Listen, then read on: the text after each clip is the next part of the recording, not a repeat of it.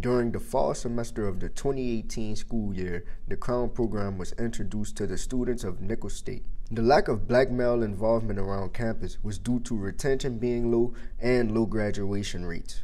With Crown being here and helping raise those retention rates and raise those graduation rates, I credit Crown a great deal because you have a group of kids that's kind of like-minded and have some similar goals, some have different goals, but we're all working towards the same goal. Last year when Crown started, the program has been working and participation from black males who are not student athletes has been on the uprise. It started around the time that Crown got here last year because a lot of people showed their interest.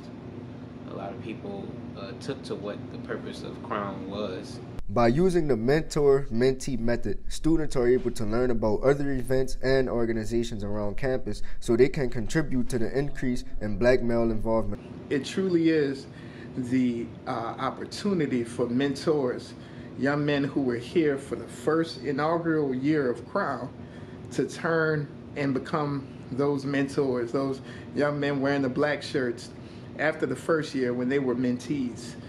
Humble beginning, and now they are helping young men in their first semester. Crown has black male participation on the rise, so you should get involved. Reporting with KNSU TV, I am Shannon Royal.